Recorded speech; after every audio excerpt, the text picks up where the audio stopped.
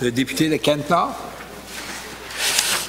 Monsieur le Président, dans le programme électoral du Parti conservateur de M. Higgs, à la page 4, il est écrit que ce gouvernement allait examiner attentivement le contrat extramural de Medavie dans les 6 mois suivant l'élection. Nous voilà 8 mois après l'élection. Dans le discours du trône, ce gouvernement persiste et signe. Je cite, d'ici 6 mois, votre gouvernement examinera le contrat des services de soins à domicile conclu avec Médavie. Nous voilà 6 mois après le discours du trône.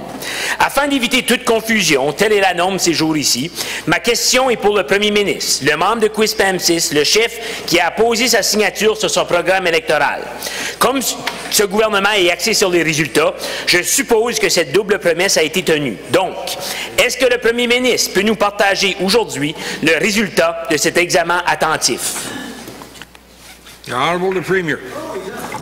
Thank you very much for the question, Mr. Speaker. And yes, the review of Medavie, we've had different points along the way, checkpoints to see how the process is working, and if indeed that the results that they claim to be able to make were being made, and that we were seeing benefits within the province.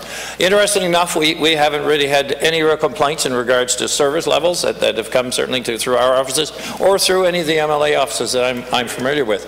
But the intent is still to have, and I've asked that, and most recently, we do not have that report or every report at this point, but the intent is to have something that would reflect what the service level's been, and within the first 6 months was applying, actually, my point was to have it by the end of June. And to have something that we would say, okay, has this worked, has it not worked, and where have been the pitfalls in all areas. Thank you, Mr. Speaker.